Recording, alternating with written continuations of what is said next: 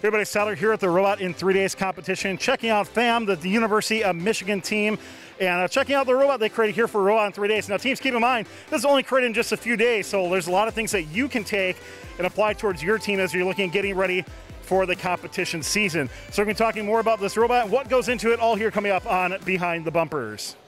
Your destination for first content, updates, and gaming. Welcome to the fun. First Updates Now is supported by Kettering University. Over 1/3 of Kettering's current students are former robotics team members. Go pro at Kettering University and get a free t-shirt. Students in grades 8 through 12 and located in the continental US, scan the QR code and complete the form by the date on screen and receive more information about Kettering. Get ready to celebrate your Rapid React build season with Premiere Night on Saturday, February 26th at 6 p.m. Eastern at twitch.tv/firstupdatesnow. This year, no matter where you are in creating your robot, submit a 90-second or less video celebrating your build season to Premiere Night. Submissions are due by the end of Thursday, February 24th, and you can get more details on any fun social channel or at firstupdatesnow.com/premiere22. All right, Don, we're going to start out with your intake on your robot here. Talk to us a little bit more about some of the concept behind it and maybe what teams can learn from your intake as well. For sure. So yeah, we went for an over-the-bumper style intake with a drop-down. So you can see that here. Christian, if you want to go and hit that. So we just spin the wheel and then the Velcro detaches. And then these ropes right here are what keep it from going too far down. And so the kind of nice thing about this setup is that we can use the bumper as sort of a catch to move the balls in. And then these green compliant wheels here are nice and squishy so that we can have a little bit of compression that helps kind of propel the ball forward into the rest of our robot. So talk to me about the stealth wheels you have on there with the zip ties as well. Yeah, so when we were kind of prototyping this, we noticed that a lot of the problems getting the ball in, where the ball would kind of get stuck in this area right here. So these zip ties are designed to kind of push the ball up into it. So if we get another one going in there, so we go like that. The zip ties kind of help push it up into the robot more than the wheels kind of do.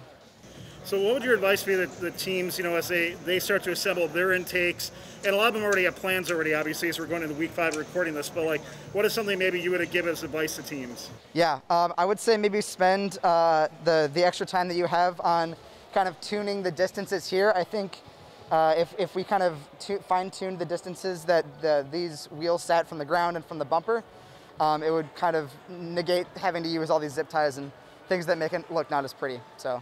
Well, I want to go into this gate system that you have here on your robot as well too, and talk a little about the servos that go into it. Yeah, so these servos prevent the ball from going into our shooter when we're not ready.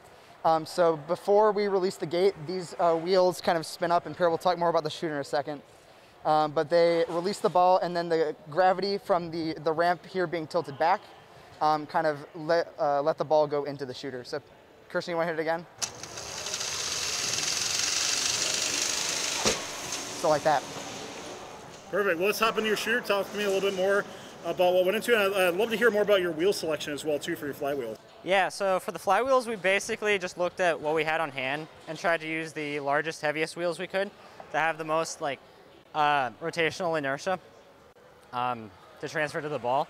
And we just ended up with these 6-inch anti-mark chassis wheels, just because that's what we had on hand. Ideally, we would probably try to manufacture like a disc out of metal that would be balanced and we put on the side to keep that rotation up so we could shoot 2 in a row, but we just didn't have that on hand.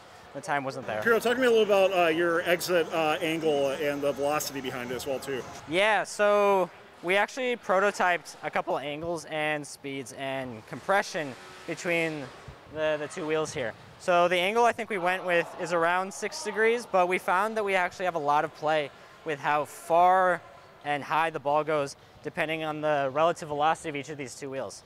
What actually mattered a lot more than the angle was the compression between these 2. So originally we had 1/2 inch squeezing the ball, and we weren't getting the results we wanted, and then we switched it to 1.5 inches actually, and it increased our distance by 3-fold. Well, wrap us up on this robot talking about your climbing mechanism and what you learned from that. Yeah, so our climbing mechanism is just like a simple PVC pipe in a 1x1 aluminum tube. we have one motor that winches the PVC pipe up, and then we'll hook onto the bar, and then we have another motor attached to a winch that will spool up this rope and lift the robot up.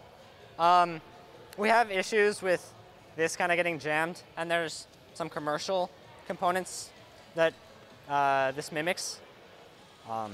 Yeah, so here you can see the pipe not really going back down. Ideally, you'd probably have this strung both in the up and down direction, so when you run it in reverse, it pulls itself back down instead of being gravity or bungee fed. Well, wrap me up on here talking about you have been able to play a couple matches now, Rapid React. What are your first impressions of Rapid React and how the game's going to play out?